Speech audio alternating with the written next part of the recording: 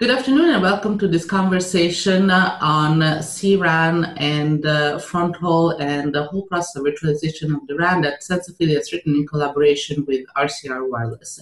And today we're talking to Gilad Garon. He is the CEO and the founder of ASOCS. Gilad, welcome to our conversation today. Thank you.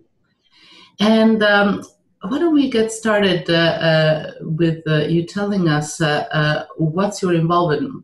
How do you decided to start a company working on VRAM?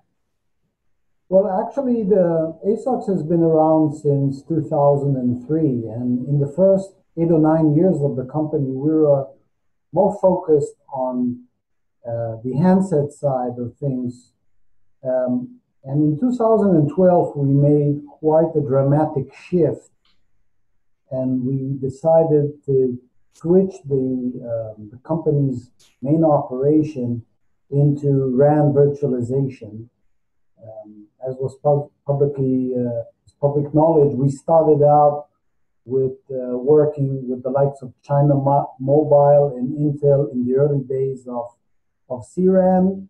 And as this industry matured and virtualization took hold over the industry, we found that there's an opportunity not just to sell silicon technology, but rather to offer a full NFV component solution end-to-end. And this is when we decided to focus our efforts solely on building virtual base stations rather than being silicon engines for the industry. So you moved pretty early on, pretty in the early days towards the virtualization path. What were the reasons? What made you make the decision? What were the drivers?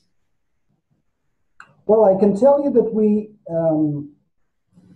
if we look back in this short history of the last couple of years, NFV really started to become a mainstream ideology in the course of 2013.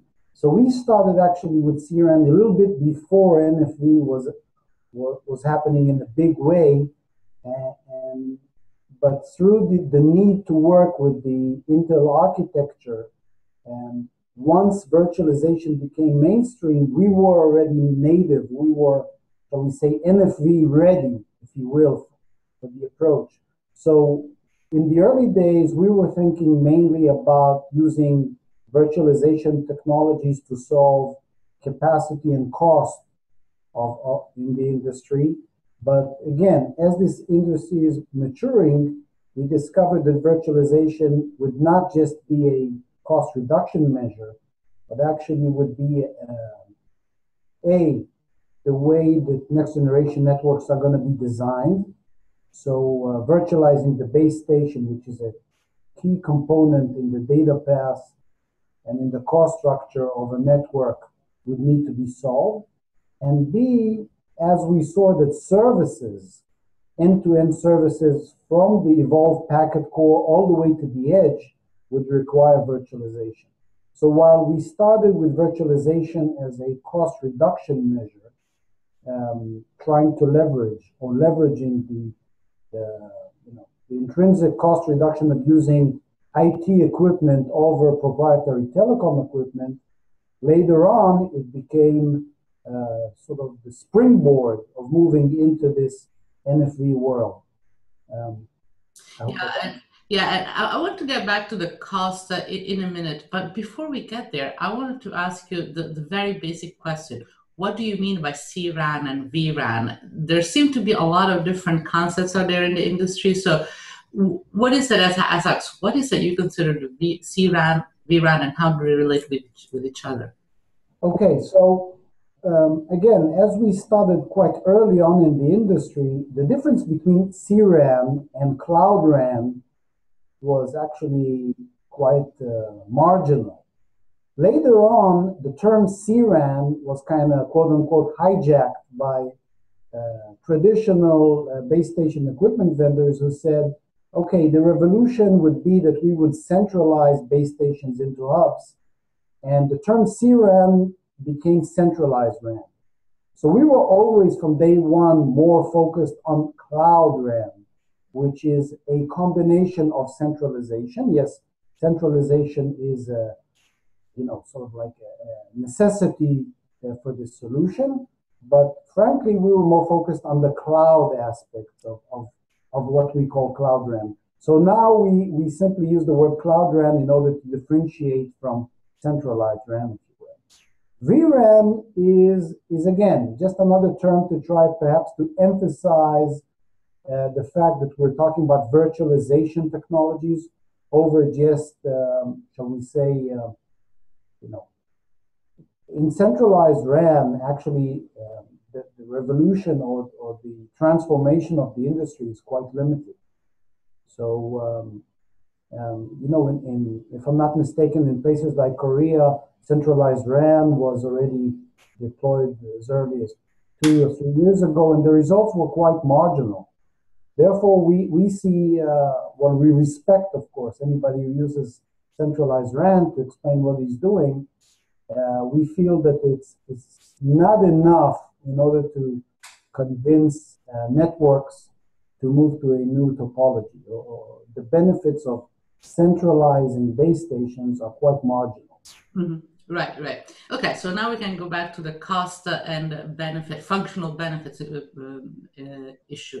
As you said, I think it's very interesting. At the beginning, for a lot of players, the first impulse was, well, we do CRAN because of the cost savings, and then we realized there's also performance savings, and especially in terms of using your network resources efficiently, because you have what you have, but in terms of spectrum, so your spectrum limited as an operator necessarily because there's just so much you have.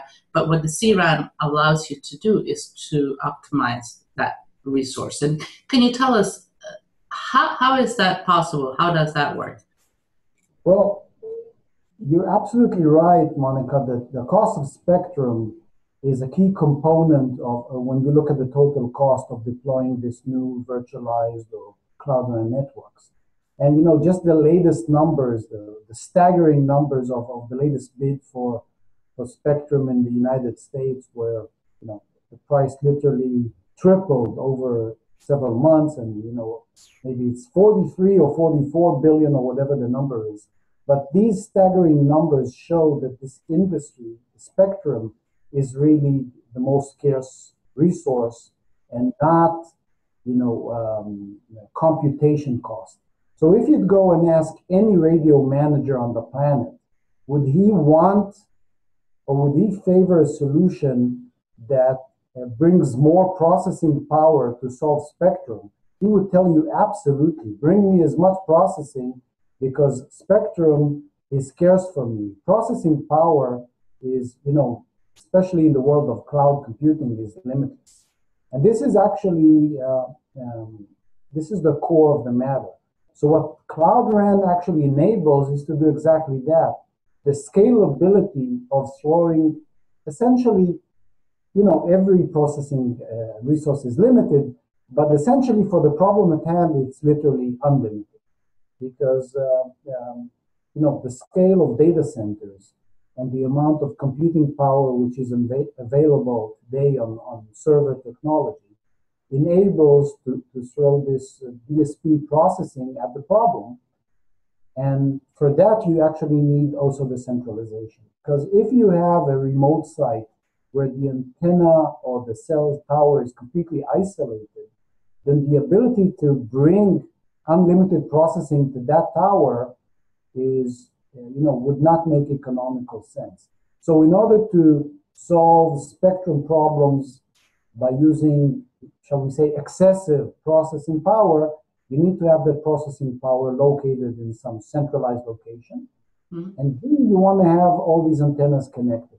Now, by intuition, just to give you the basic outline around the two main mechanisms of solving spectrum, one of them, which you for sure heard many a time, is called COMP, which stands for Cumulative Multipoint. And essentially, the way I like to explain COMP is using the positive side of interference.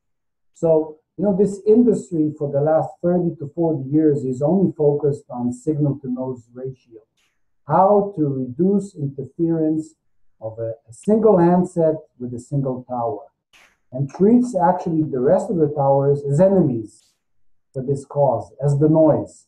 While Comp says, let's use all this additional signaling out there to enhance the signal. So this is one, shall we say, approach. The other one, which is starting to happen, and we're happy to be a part of, is more in the area of what is called CSON, or Cloud Self-Organizing Networks.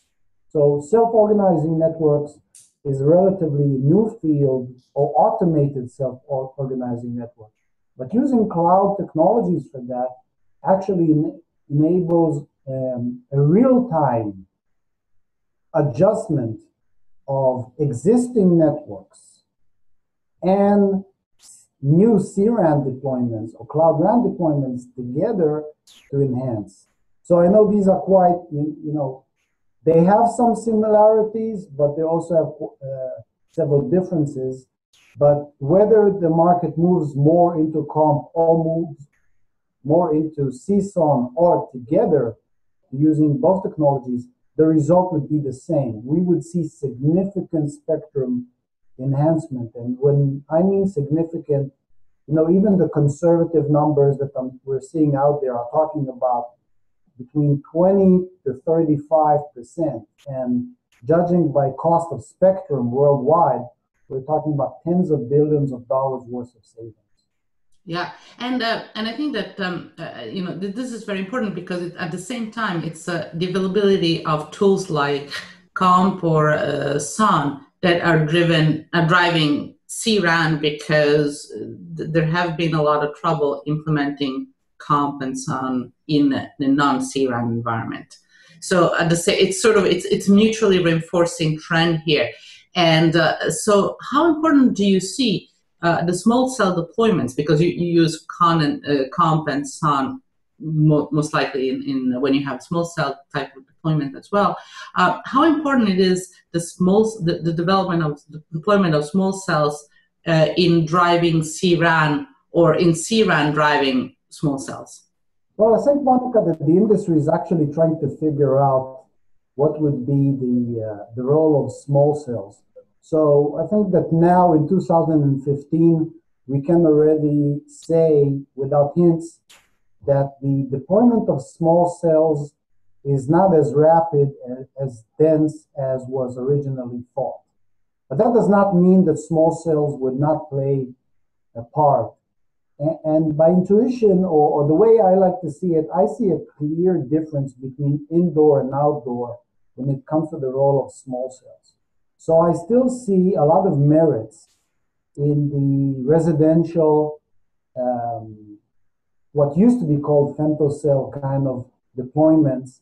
When you look at the enterprise or the near outdoor coverage of small cells, the differences between the DAS industry or this new DRAS industry and small cells are getting to the price and performance point where people are starting to ask questions. So I don't have the crystal ball to tell you exactly how they fit, but I would say that small cells would need to evolve as well, even before they've made that financial success that they were hoping for. And we're starting already to see trends in the small cell forum talking about virtualization. Yeah. So once these small cells are virtualized, the way we see them, they're just they're just remote radio units as far as we're concerned. So whether they have onboard some signal processing or offboard, or are they integrated with Wi-Fi or not, and what have you not, as far as we're concerned, they're just yet another resource for us either to virtualize or to co-manage through SON. So I know it's a little bit of a long answer to your question, but it is what happened, if you will, here is that small cells deployment have lagged long enough for alternatives to become very interesting. And now this industry is going to need to figure out where they actually have, where they show value and where they have, overwhelming advantage over other alternatives.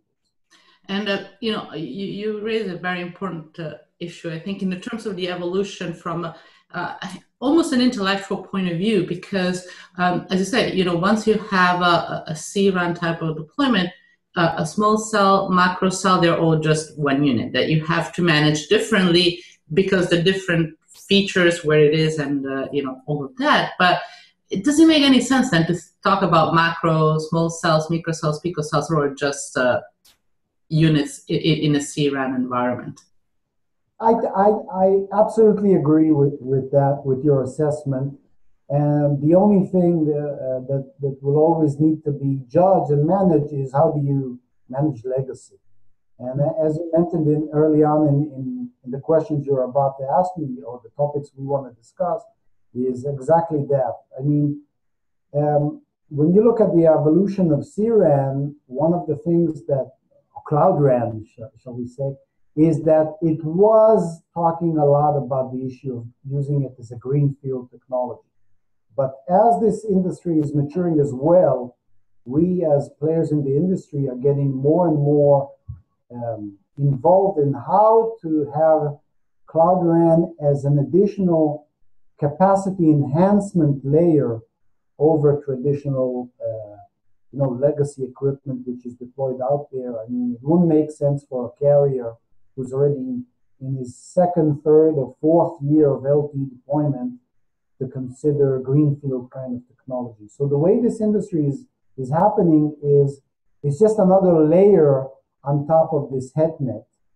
But what makes it quite unique, again, is that on one side, it's a layer on top, but it's also a layer below. And this management layer below makes the equipment already deployed, whether it's an incumbent macro cell base station or a newcomer's small cell, just more productive. And eventually, everybody wants to have their network more efficient and productive. And you raise an important point. Legacy is important to the deployment of CRAN because if you have a greenfield deployment, the argument is pretty easy. It becomes a little bit more complicated when you go into the legacy, and yet most of the networks out there are legacy networks. So the success of CRAN and RAN virtualization depends on the fact that you can adopt CRAN in legacy networks. So how can you help operators together? How do they do it? Because if you have a network and you cannot just do CRAN on a few cells here and there. You either do it or you don't. So ideally you want to have a gradual approach, but it's not that trivial with CRAN, right? How do you deal with that? That's true. So again, we need to, the problem is complex. We need, again, to look at what are the needs. And one of the areas that you could call it CRAN because it is we call it micro CRAN, is the in-building, in-campus, stadium, airports, what have you not, where, depends on the statistics, but between 60 to 80% of LTE data either starts or ends in these areas. And then you're looking at CRAN as the next generation DAS. Okay? So this is something which could be deployed gradually. Where you're absolutely right, where CRAN is yet to prove itself, is how does it enhance capacity in already deployed areas. And for that, exactly as we mentioned, technologies such as Cloud Song would come into place, where the basic logic is that if I have already a network out there, but it's already connected to a SON architecture, then potentially this SON management, and again, the industry is talking about various controllers, even all the way up to SDN controllers who do that. But in general, in an NFV environment, whether it's going to be an orchestrator or an NFV manager, or whatever you not, what would be that entity? That entity would able to throw more resources at the problem. Mm-hmm. So what we envision, you would see cell towers or cell sites which are actually hybrid. It means there is going to be a certain amount of on-premises DSP processing, which is already geared and in many cases fused together with the antennas. And there would be just free-floating RRUs out there in that cell site. And some of the virtual base station resources would either be deployed or moved away according to traffic. Mm-hmm. So the way we see it is just another layer of coverage, which is cheaper and it's also more statistical. Therefore, again, making it more economical for the carriers. And I guess that also works in the sort of the evolution towards vRAN, where you're not going to have everything virtualized on day one. You just have to go through different phases. Can you talk about how you see that developing through time? Yes. We all know eventually how it's going to end. One of the nice things about this industry is that it's clear that, let's say, so people say 2020 or whatever the number they want to do, it's clear that the network is going to be virtualized. Otherwise, most of the benefits, the economical benefits and the high-end application of machine-to-machine and automation and what have you not, are not going to be effective unless the network is fully virtualized. So that is something everybody understands. Where the industry is today, is it focused more on the places where it was quite easy to virtualize. So packet core processing, which was by definition more transaction oriented, is the first to move into virtualization. So this is definitely something that's already in early deployments. You're going to see throughout the course of 2015, a little bit of 2016, the evolved packet core is virtualized. That's done. The only caveat about this statement is that it really only solves between 10 to 20% of the cost and the order of magnitude of the problem. So while it's quite crowded, the other areas of the network need to be virtualized as well. The base station is again critical. So if I had a little crystal ball, I would say that by 2018, you're going to see a great deal of the tier ones having, a fair share of the network virtualized. What these carriers also are looking at now is also what is their strategy towards 5G. And they do not want to repeat the same, aching experience that they had with 4G, although it was better than 3G. Mm-hmm. So when one of the nice things that they like about the vRAN or the virtualization of the radio is that it's going to be quite native or serve as a perfect springboard to 5G, and the network is actually going to be 5G ready. So the way these networks are looking at the problem, they're saying, okay, we're getting some benefits in 16 and 17, the bulk of the benefits in, let's say, 18 and beyond, but what's good for us is that we already have the layout, which is going to take us all the way into 5G with a software upgrade, essentially. So we will truly be able to software upgrade our equipment as we go into 5G. Okay, now I need to move to a topic that is somewhat controversial these days in C-RAN, which is the front haul. And some see it as, that's what's going to stop C-RAN from happening because you don't have front haul. Others say, well, you can do this, you can do that to reduce the requirements. What do you think how do you deal with the front haul? Obviously, it would be better if you didn't have so much requirements in terms of front haul, but how do you deal with that, with the requirements you have in the front haul?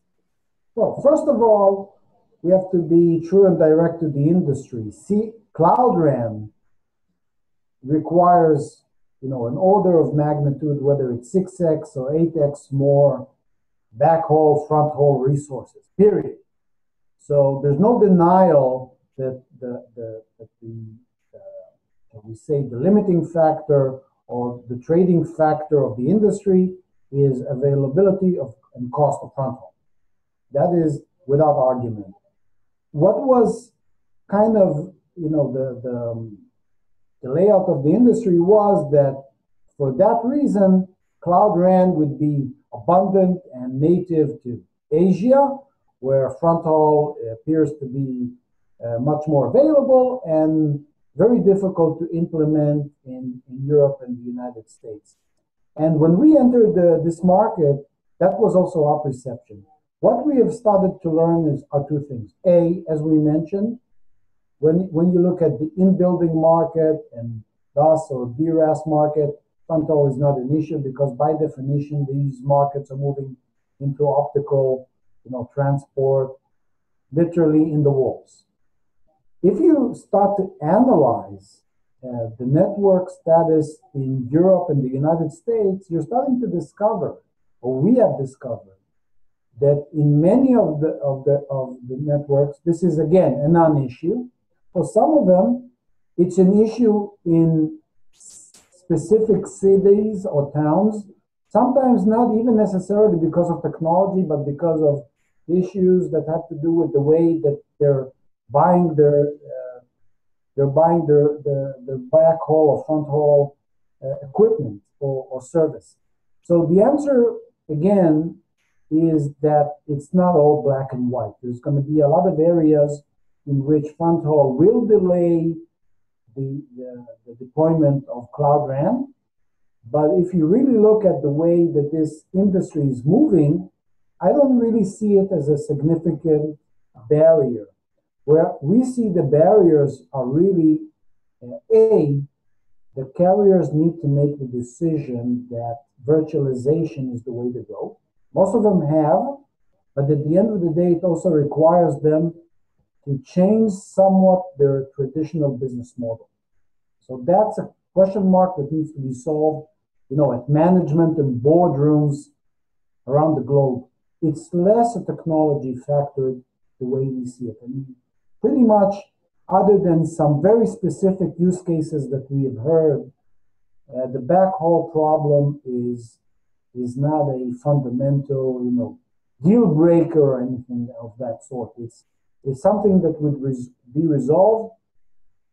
Just to give you some very nice pointers, if you look at the United States and the way that fiber optics is being deployed, it's simply astonishing the amount of deployment that is going on literally in the last year and is planned for the next 2 or 3 years by giant companies, by cloud companies, and the telecom industry again would leverage from the investments which are happening on the planet because of cloud computing. Yeah. And in that respect, that's one solver of the problem.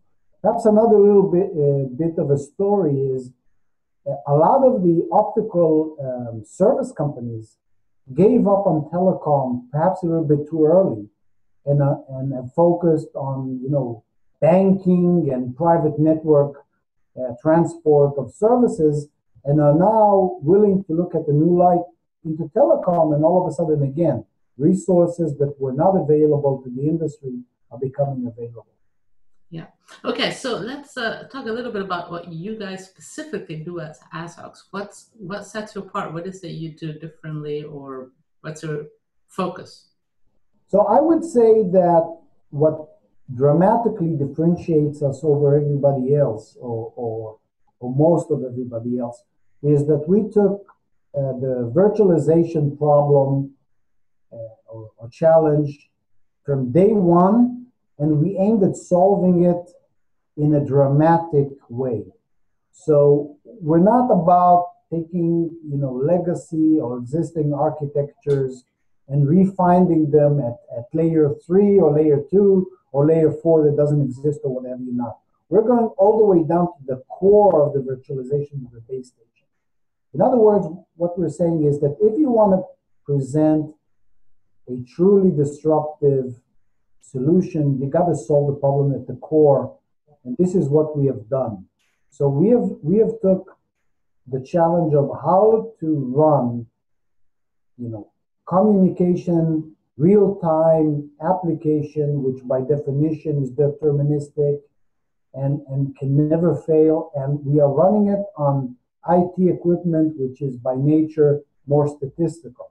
And we have managed to bridge that gap between the statistical advantages of IT but still being able to provide equipment which is reliable enough for telecom.